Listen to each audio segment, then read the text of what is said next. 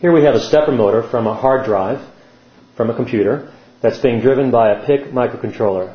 It's running a PIC Basic Pro program that generates a square wave that sequences the coils in the stepper through a set of transistors to increase the step rate of the motor. Right now it's stepping at a very slow speed, and you can notice the classic second order system response where you get overshoot and oscillation on each step. This system has very little damping.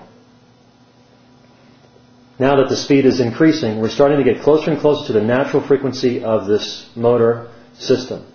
When we reach the natural frequency, you're going to get resonance, so the amplitude will grow so large that the electronics will try to force the motor to do something that it can't, and it will miss some steps. And we're getting close to that right now. Very large amplitude oscillation. There are the missed steps.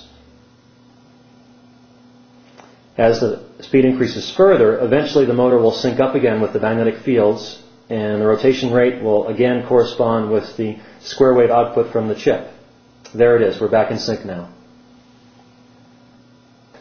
When the speed of the square wave from the chip is increased dramatically, the motor has a lot of momentum now. So as the magnetic fields are stepped around the perimeter, the rotor keeps up with those, and the result is a very smooth motion.